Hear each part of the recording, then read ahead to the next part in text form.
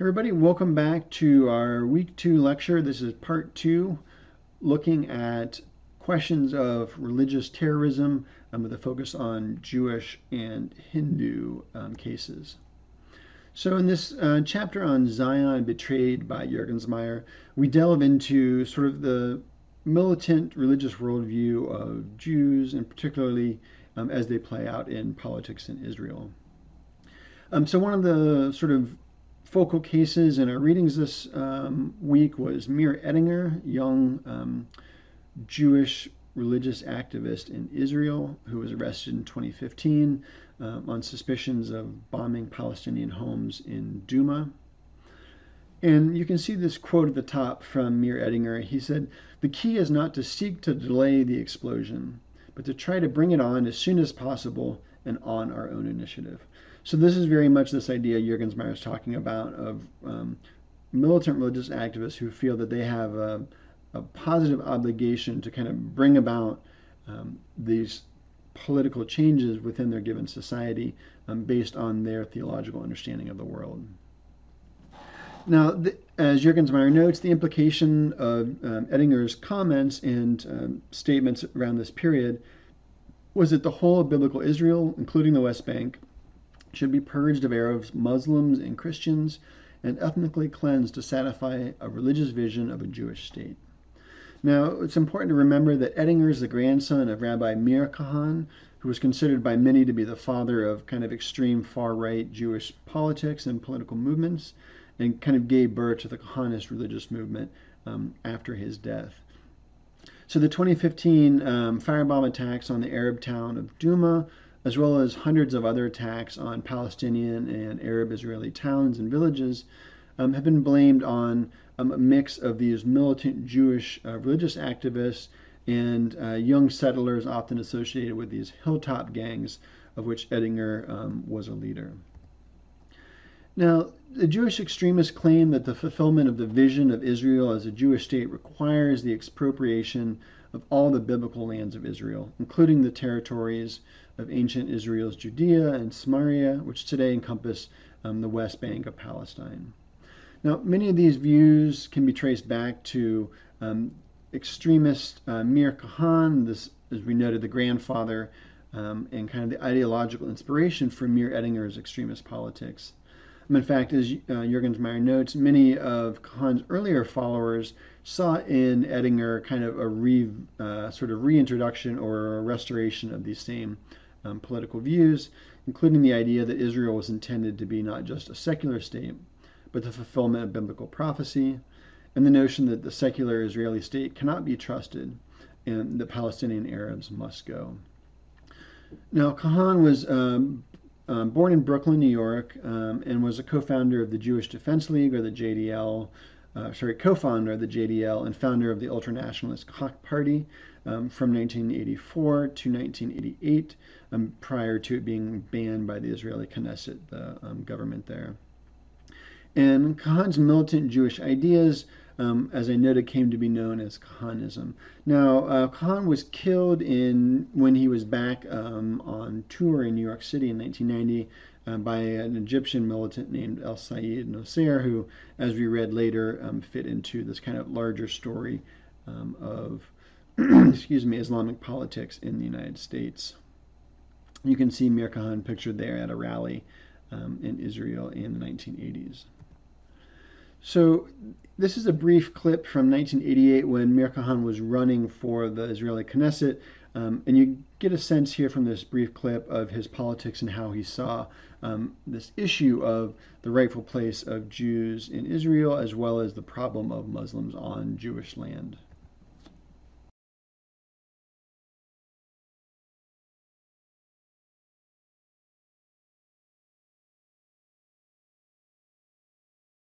This isn't Israel. It's Palestine. Arabs, Arabs, and more Arabs.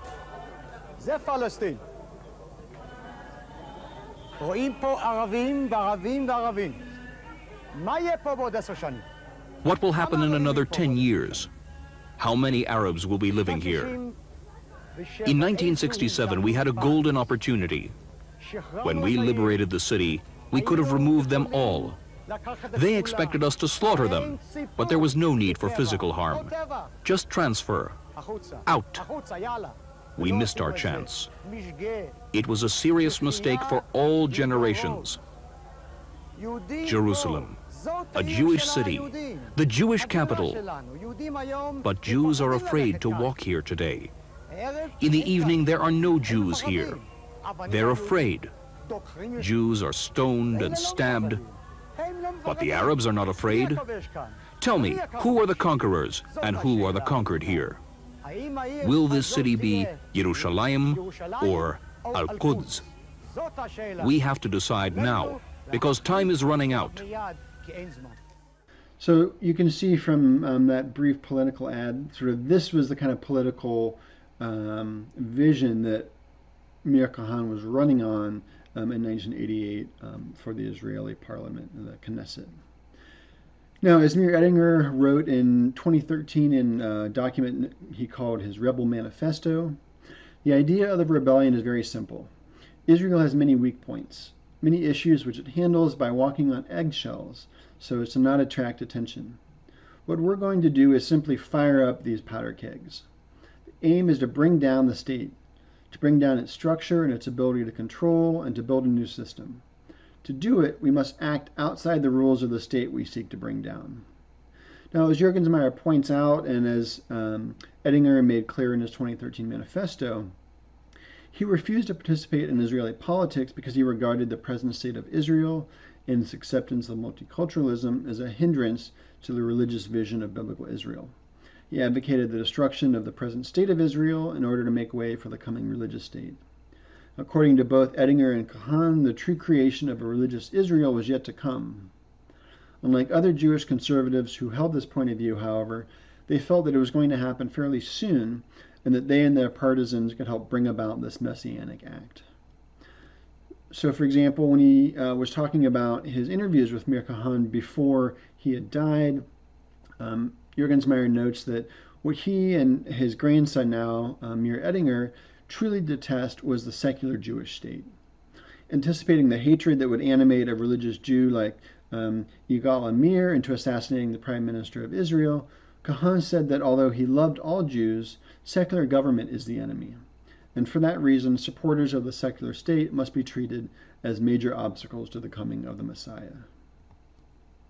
So this opposition to secular Israeli society and the Israeli state very closely echoes what we heard from the Christian identity and Christian Reconstruction movement advocates and other religious militants who are involved in these kind of various political struggles, who base their actions on belief in biblical law or some kind of divine authority. So the idea of just war that we were just thinking about in the Christian context with figures like Michael Bray see their echoes also with these Jewish militants. As Juergensmeyer notes, when he talked to these religious militants in Israel, they reminded him that Jewish law allowed for two kinds of just war, obligatory and permissible. The former was required for defense, and the latter was allowed when it seemed prudent for a state to do so. As Juergensmeyer continues, the determination of when the conditions existed for a just war were to be made by accounts of elders, the Sanhedrin, or the prophet in the case of a permissible war. In the case of an obligatory war, the determination could be made by a government ruled by Jewish law, the halakhic state. But since none of these religious entities exist today, the conditions were determined by an authoritative interpreter of the halakha, such as a rabbi. As he notes, Kahane, of course, because he was a rabbi, could essentially justify his own political actions as being kind of morally approved. And in the film I asked folks to watch for this week, Incitement, we see very much how the character that's playing Yigal Amir is going out kind of seeking these different rabbis, asking for this kind of legitimation for his actions. Now, these kind of interpretations about obligatory or permissible war in part draw on earlier Jewish history. So looking at the Maccabean revolt from 166 to 164 BCE, or the revolt of Masada in 73 CE, both of which involved Jewish partisans fighting against state agents in what were understood by Jews at that time as religiously sanctioned conflicts to defend Judaism. So we see modern Jewish religious militant activists kind of looking back at some of these earlier examples to find justifications for contemporary acts. And it's kind of precisely these radical Jewish religious views that were advanced by Khan and others that inspired Yigal Amir, who assassinated Israeli Prime Minister Yitzhak Rabin in 1995. So Amir, like many young radical Jews at that time, felt that the Israeli negotiations with the Palestinians and other international parties, particularly through the Oslo Peace Accords, Accord 1 in 1993, Accord 2 in 1995, and then the later Wye River negotiations in 1998 under President Clinton, were a betrayal of both the Israeli and radical Jewish calls for this exclusive Jewish state that would include all the contemporary lands that Palestinians live on. And it was precisely these kind of hardline Jewish views that got a boost after Rabin's assassination when Benjamin Netanyahu came to power. Now, our readings looked at individuals like Joel Lerner, who was another Jewish militant religious activist who advanced a similar set of ideas as Kahan following his death in 1990.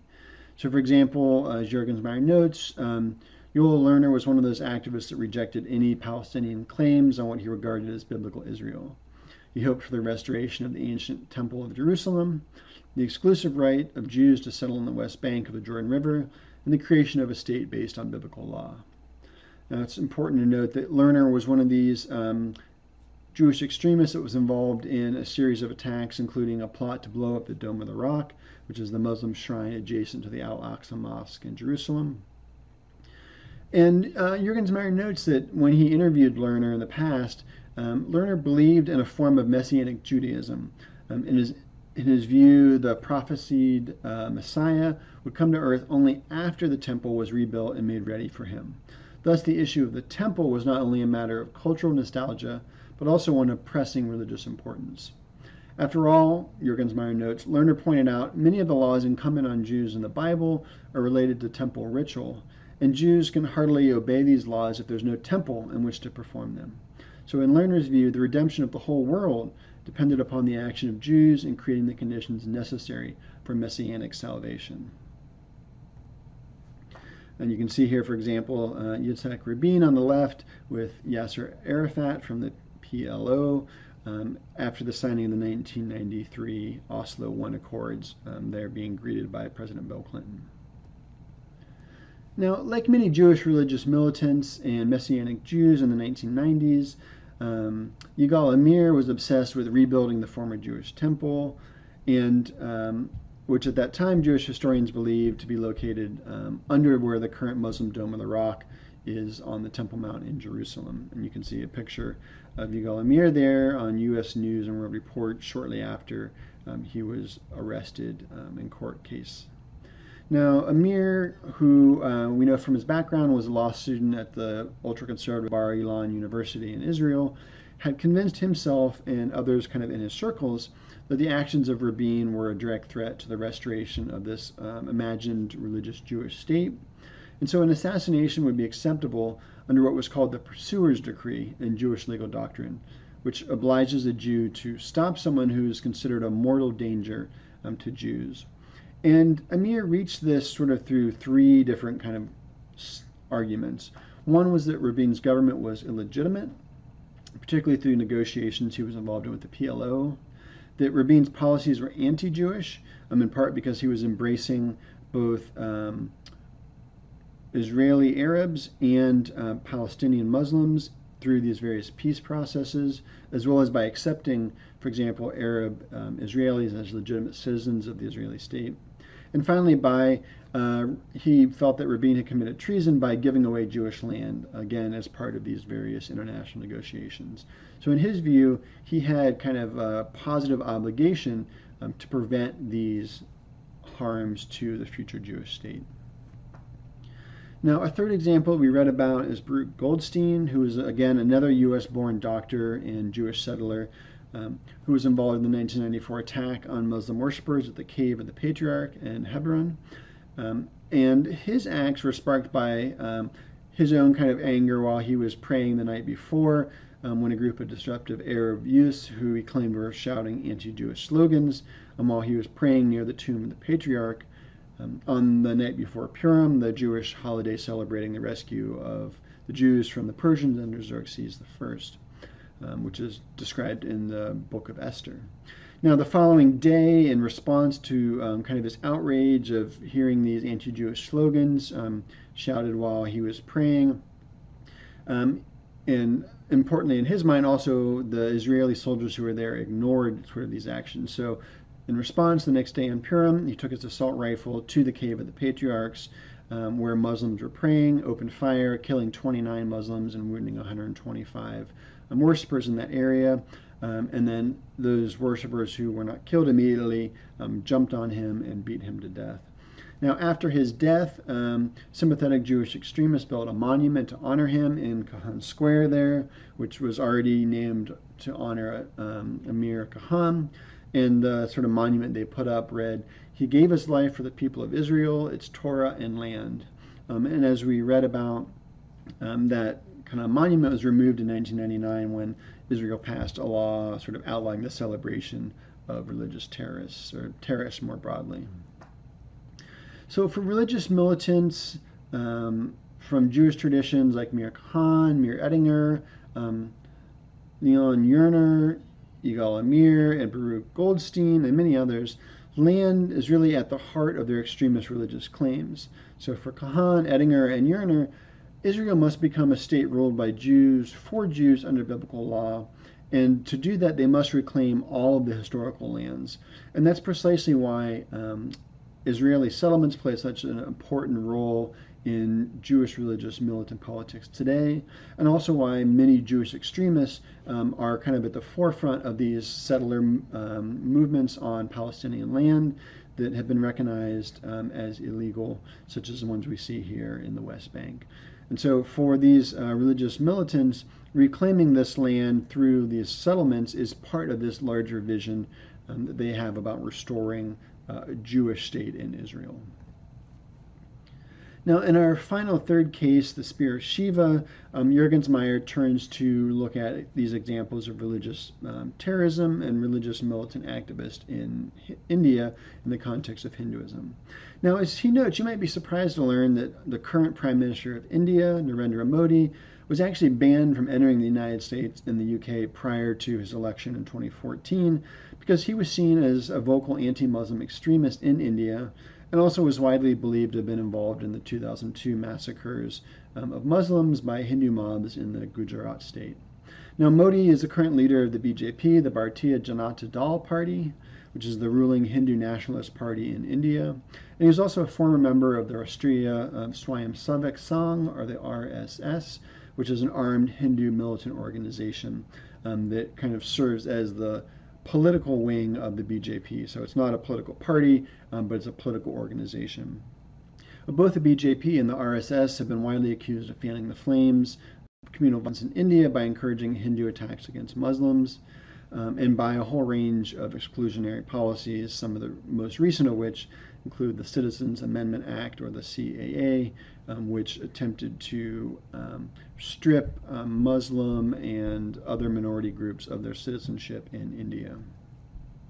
Now, as Juergensmeyer notes, whether the 2002 Gujarat massacre was an act of terrorism and whether government officials, including Modi himself, were involved, these can be described as terrorists, is a contentious issue, both inside and outside of India. So there's no doubt, however, about the basic facts of the case. Perhaps as many as 2,500 innocent Muslim men, women, and children were hacked to death, stabbed, raped, and burned alive by angry Hindu mobs. But Juergensmeyer points out, although it's often been described as a riot, that assumes that there was kind of equal amounts of violence on both sides, and that's certainly not the case. As Juergensmeyer notes, in this case, the Muslims were almost entirely the victims of the angry Hindu mobs. Now, this deep anti-Muslim sentiment that Hindu militant religious activists and the RSS and other groups have promoted, which we see very clearly reflected in contemporary BJP politics under Modi, have been a growing source of concern for many in India, given that India was formed sort of in the kind of post-colonial period as a secular democracy. So no particular religion was kind of the religion of the state. But the BJP has been pushing to try to kind of slowly erode the secular politics since they came to power in 2014. Now, the Hindu mob in Gujarat in February 2002, particularly February 28th and March 2nd, was initially sparked by a fire on a train that had been carrying Hindu religious militants from the RSS and the VHP, another Hindu nationalist group, who had been returning from kind of a pilgrimage to Ayodhya, which itself was the site of an earlier conflict where a Muslim mosque had been burned down and destroyed by Hindu activists in order to erect a temple to Lord Ram. Now, the train was stopped for reasons that are still unclear before it reached the final station. Fire broke out. Muslim youth and locals there in one of the villages alongside the tracks were blamed on causing the incident that led to 58 Hindu pilgrim deaths. And upon hearing this news, local militants from Hindu communities, as well as state media and government officials, including Narendra Modi, who at that time was the chief minister in Gujarat, blamed the Muslims for these attacks and the deaths of the Hindu pilgrims. And even Modi went so far as to refer to these Muslim acts as Islamic terrorism against Hindus, further stoking these communal religious fears.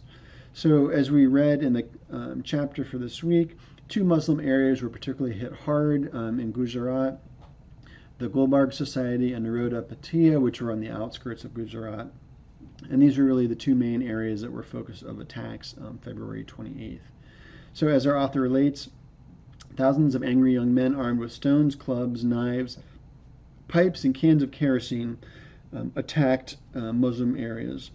By 10:30 in the morning of February 28th, they had broken through the gates and were throwing bricks and stones, dousing the houses with kerosene and setting them on fire, and catching Muslims who were trying to flee, beating them, and in some cases hacking them to death with swords. As the violence intensified, women were captured and gang raped, then doused with kerosene and burned alive. And witnesses who were interviewed later reported that these Hindu mobs were chanting, "Kill the Muslims," during these attacks. Now, among those killed was Ahsan Jafri, who was not only an outspoken critic of Modi and the BJP, but also a Congress Party member that time in the Indian government. Now, locals, Muslims there had fled to Jafri's compound in the Gulbarg Society, believing that they would be protected since he was an Indian politician, but sadly we know that this was not the case.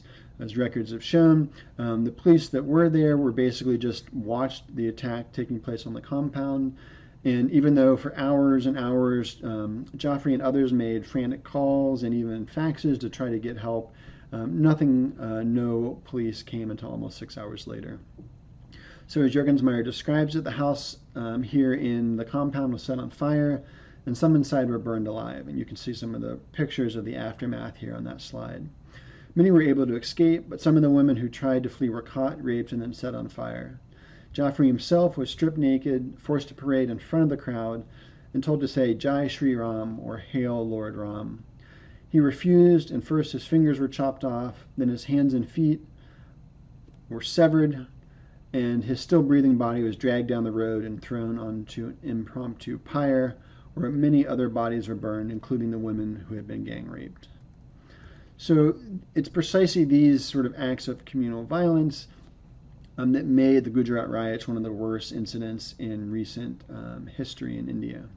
Unfortunately, similar events were taking place at that same time at Naroda Patiya, where, as Juergensmeyer notes, over 5,000 marauding young Hindu men began a 10-hour rampage, ransacking the neighborhood, throwing rocks, slashing throats, dashing kerosene on both houses and people, burning them alive. Some in the crowd brandished Shiva's 3-pointed spear and used that trident to impale victims. The violence here was instigated and supported again by BJP Representative Maya Kodnani, who's pictured here on the right, as well as other BJP and RSS supporters. Initially, Kodnani was arrested and found guilty for her role, but was later acquitted and found not guilty of being involved in a conspiracy to cause these communal riots by the High Court. Now, as Juergensmeyer notes, Konani is an ardent supporter of Hindu nationalist causes who had a reputation of opposing Muslims and resisting their influence in public life. So like Konani, Modi remains a controversial figure in Indian politics today, both for his embrace of Hindu nationalist politics, as well as his political support for various nationalist efforts to remake India into a Hindu religious state that's outwardly hostile to its non-Hindu residents, such as through the Citizenship Amendment Act. Now, similar to both Christian and Jewish traditions, the Hindu Vedas and other religious texts are full of images of warfare and conflict. So as Juergensmeyer points out about the Bhagavad Gita, it gives several reasons why killing in warfare is permissible. Among them, the argument that the soul can never really be killed. He who slays, slays not. He who is slain not, as the Gita relates. Another reason is based on dharma, or moral obligation. The duty of a member of the kshatriya, or the warrior caste, by definition involves killing, so violence is justified in the very maintenance of social order. So Hindu nationalists, those in the RSS, the VHP, and other related parties, view their armed struggle as central to defending this vision of a nationalist Hindu culture in India. And this political philosophy today is what we refer to as Hindutva. Now, the RSS, as a religious paramilitary group, dates all the way back to the colonial period of the 1920s. For example, a member of the RSS assassinated Mahatma Gandhi, and RSS members played leading roles in the destruction in 1992 of the Ayodhya Mosque, as well as a string of different riots between Muslims and Hindus that led to thousands of deaths. So as Juergensmeyer argues, Narendra Modi and many other leaders of the Hindu Nationalist Party, the BJP, have come from the RSS, and the movement has been the breeding ground for kindred movements and ideologies that have developed over the years. So the Vishnu Hindu Parishad, or known as the World Hindu Council, which was founded in '64 by RSS leaders, its goal was to organize and consolidate the Hindu society and to serve to protect the Hindu Dharma, or religion. And other Hindu nationalist groups that have advocated similar politics, such as the Shiv Sena, the army of Lord Shiva, have been involved in, for example, the 1992 Ayodhya Mosque attacks, riots in Mumbai in 1992 and 1993, as well as the more recent 2002 Gujarat massacre. So we kind of step back and look at all three of these cases of Christians, Jews, and Hindus. What we see in these cultures of terror is that militant religious activists have justified their use of violence and terror to advance what they believe to be a holy cause, ending abortion in the United States, restoring biblical territories in Israel, imposing an exclusive sort of Hindu nationalist religious vision of who is a real Indian in India. So in each of these cases, religious authority and power are given precedent over secular rules and norms. And in fact, in many cases, the very kind of existence of the secular state is itself called into question. So as Juergensmeyer argued, one of my conclusions is that this historical moment of global transformation has provided an occasion for religion, with all of its images and ideas, to be reasserted as a public force. Lurking in the background of much of religion's unrest and the occasion for its political revival, I believe, is the virtually global devaluation of secular authority and the need for alternative ideologies of public order. It may be one of the paradoxes of history, graphically displayed in incidents of terrorism, that the answer to the question of why the contemporary world still needs religion and of why it has suffered such public acts of violence are surprisingly the same. Okay, just a few reminders about this week. So make sure you watch the 4 videos that are included on our weekly schedule for this week to give you more context and details about these cases. And as you'll see noted there, 3 are shorter documentaries and 1 is a full-length film, which you can also watch on Amazon or through the link that I provided. Just a reminder, our discussion post number 2 will be due Wednesday, July 7th in the class discussion forum. And your 2 peer post responses to that Wednesday post are due Friday, July 9th, again in the discussion forum. And then we'll have our first quiz number 1, which will open up on Friday, July 9th at noon. And that will cover all the materials from week 1 and week 2, the lectures, the readings, and the related videos. And that'll be open until Sunday, July 11th at the end of the day. Okay, thanks everybody, and I will talk with you all again soon. Bye.